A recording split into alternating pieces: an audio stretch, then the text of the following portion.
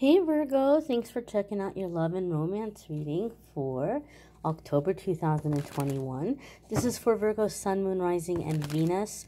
You might see this video after October. That's fine. You're going to see it whenever you're meant to see it. Keep in mind, this is a general reading for the collective. Not every single message is going to resonate, and that's okay. Take what does, leave what doesn't. So without further ado, my dears and my darlings, let's see what's coming up here for the Virgo collective. One more shuffle. Alrighty.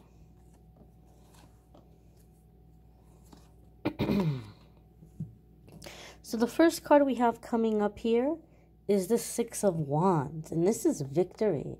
This is overcoming challenges, overcoming obstacles. So whether you've been having challenges in your current relationship, or if you've just been having challenges in your area of love life, Six of Wands is really positive because it's letting us know that you're overcoming those challenges and those obstacles.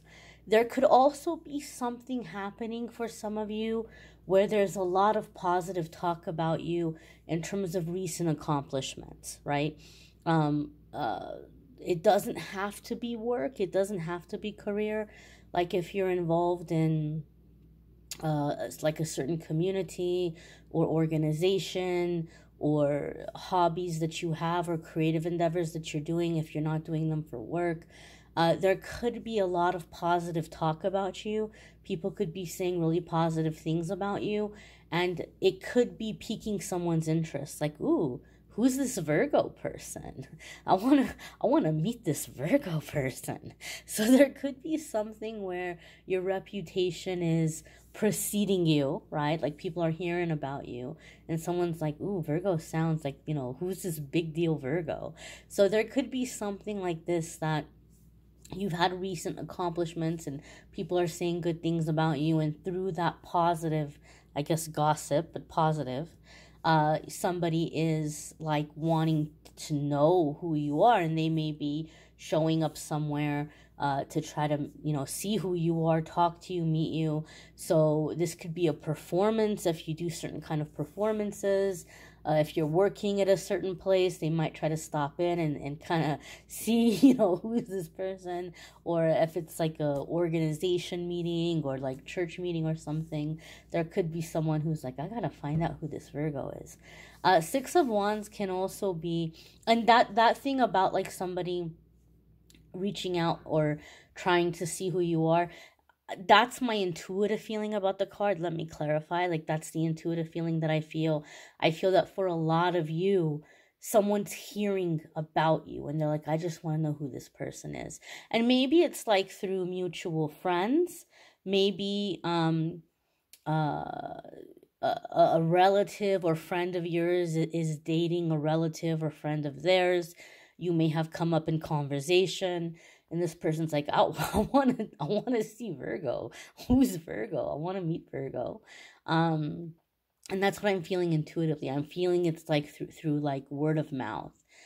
It can be, as I said, overcoming challenges and obstacles, because that is one of the meanings of the card. And for some of you, say maybe it's a situation where you're interested in somebody, or you're meeting somebody, you're interested in somebody, and you might be like, oh, I don't know, they seem to have a lot of people chasing after them, and I'm not interested in getting involved in that. And you might just be like, forget it, like I'll just focus on something else, because there are a lot of thirsty people around this person. You may catch that person's eye. Like they may see you and be like, oh, wow, Virgo's really standing out. Virgo is not thirsty. Virgo is not desperate. I like that. Like Virgo's not like like Virgo's carrying themselves well. So there could be something here where you're standing out from the crowd. And I've used this phrase in the past, and people have gotten upset when I say you're beating out the competition. And people are like, oh, no, I don't compete. If they have options, well, then let them go pick the other options. You don't understand what I'm saying. What I'm saying is First and foremost, beating out the competition is one of the key phrases of this card. That's why I use that terminology. But it's not like you're competing and trying to get this person's attention. This person is noticing you because they like how you're carrying yourself, right? They're used to being chased. So they could be very attractive, they could be very successful, and so they might get a lot of attention. But they've learned that this attention is not good attention. They've learned that people who are chasing after me like this, they're coming at me for the wrong reasons, right? So they see you and they're like, oh, I like Virgo. So don't get offended if I say beating out the competition. I'm not saying that you're competing with anybody, but those other people see you as competition and they can't compete with you, okay? Next card coming up for Virgo is the Nine of Pentacles. So definitely could be something through work, right? Like maybe you're really doing well in work. There's positive talk or things being said about you in your work or in your field. So there could be attention coming your way. There could also be here if you've been having challenges in your love life or in your relationships. Some people don't know this, but Nine of Pentacles is a card about succeeding through like overcoming our anxiety, overcoming that monkey mind, right? Overcoming the mental and emotional static that we all experience from time to time. So like maybe in the past, anxiety has gotten the best of you, or like doubts or insecurities, or you couldn't focus on your relationship because of things happening in your personal life or things happening in your family. And the Nine of Pentacles tells us you have all of this in order now. Even if the issues aren't resolved, you've gotten a handle on being able to disconnect from these things and not internalizing them and like not letting it overtake you, and being able to focus on what you need to focus on and being able to do what you need to do. So some of you, anxiety, fears, worries have gotten in the way of relationships, but you're overcoming that now. You're coming out of that cycle. All right. For other ones of you, you may be meeting this person through work. And maybe for some of you, it's a combination of these, right? Like somebody is coming forward, and maybe in the past, your anxiety would have caused you to just shut the person out and say, nope, I'm going to focus on career, or I'm going to focus on something else, or you just haven't been able to let the person in, or you haven't been able to connect, even though you wanted to, because of this anxiety. But that's not going to be the problem this time. You're not going to have that issue this time, right? Nine of Pentacles also kind of comes in with the feeling of like a not so secret admirer. So some of you may be noticing that there's someone that's paying attention to you. Like you've caught their eye. You've caught their eye. You know it. But you're like, why is this person not making a move? What in the heck? And you're like, I try to smile. I try to start conversation. Max is agreeing. He always jumps in on the Virgo readings, I swear. Bubba's, is that happening to you right now? You try to smile and be nice and nothing happens? He's sleep barking. He's barking in his sleep. So you're like, I try to, let this person know, like, hey, approach, and they don't. It's because a lot of the times this person is admiring you from a distance because they're trying to figure you out. Like, you're a little bit too good to be true. Like, they've been burned in the past. They've dealt with people in the past who seem so sweet or so nice or, so high vibrational. And then the relationship gets really serious and the mask slips off and the claws come out and they're like, oh, wow, now I'm stuck. Now I'm trapped with a very toxic person. And so they're trying to make sure, like, are you really what you seem? And I've said this in previous readings. It makes me think of the song by Blake Shelton, Who Are You When I'm Not Looking? So this person is really examining you from a distance because they want to figure out your character. They want to figure out, like, who you really are when you think people aren't paying attention. And so they may pay attention to really little minute details. And that's another reason why you're like, I can tell they're paying attention to me. Oh, they're not talking to me, right? They are paying attention to you. They're getting a good feel of who you are before they approach and before they make the attempt to get to know you better. But they will, right? They will approach you. I do feel for some of you, I'm sorry to say, this sounds like forever from now, but this person may not approach until about December or January. And then things may not be official until about February. I know that sounds like it's a world away, but it's really a couple of months, a few months. But I do feel some of you do have this happening to you in October where you're like, come on, ask me out already. And they're just like, I just want to make sure I'm not going to get burned. I just want to make sure Virgo's not too good to be true. The next card that's coming up here is the Nine of Wands. You're almost there, my lovelies. Nine of Wands tells us we're coming here to the finish line, right? You're almost there. Don't give up. Don't get discouraged. So whatever you're trying to overcome or whatever it is you're waiting on, you're almost there, right? Those of you who've been dealing with the anxiety and you're like, you know what, Amethyst? Yeah, I have been dealing with anxiety. I am ready. I'm going to let, people in, or I'm going to let this person in, or I'm going to give this relationship a try. I just hope I'm not picking the wrong person. I just hope it's not the wrong one. Or I hope I'm not making a mistake. And Nine of Wands reminds you this isn't your first rodeo. Every lie, every manipulation, every dirty little trick in the book, you've seen it all. You've experienced it before. You know what to pay attention to. You know what the red flags are. And you know when people remind you of someone. When you're like, oh, that person really reminds me of my cousin that was always talking about me behind my back and always trying to turn people against me. Or, oh, that person reminds me of that one ex that was completely and totally mooching off me and cheating on me left and right. You know when you have those moments. When you have those moments, that's your intuition telling you, oh, we know this energy. We've taken this class before. We don't need to repeat this lesson. And so as long as you're paying attention, like, oh, this reminds me of somebody from the past, I don't need to repeat that. Or your little spidey senses start tingling, your antenna goes up, okay, you don't need to repeat that. So that being said, you're going to be able to spot things and pay attention to the red flags. And if something's not for you, you're going to be able to nip it in the bud instantly.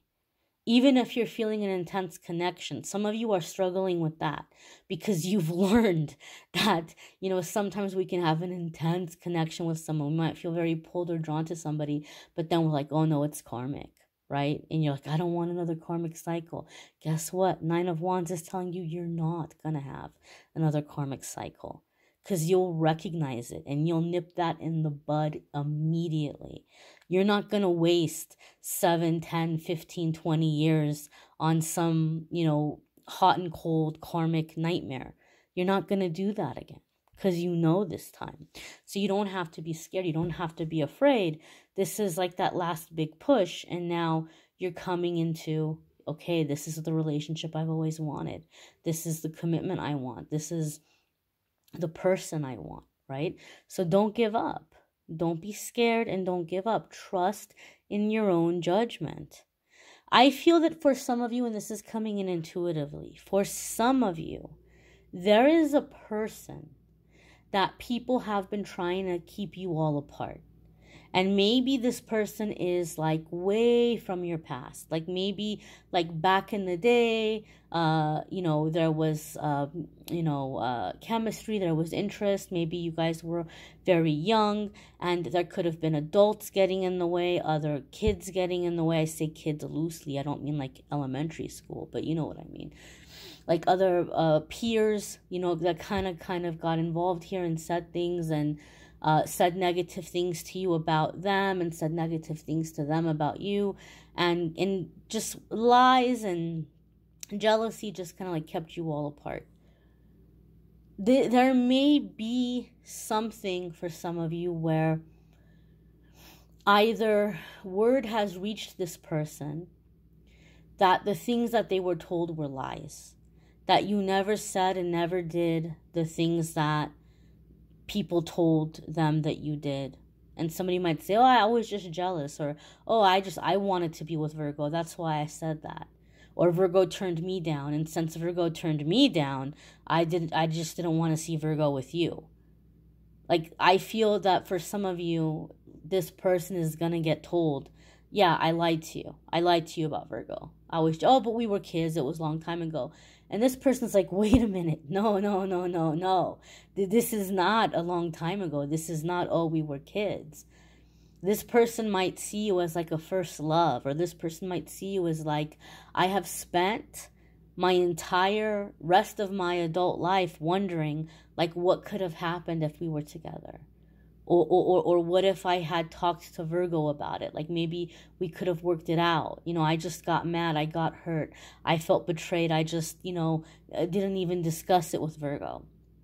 What if I had tried?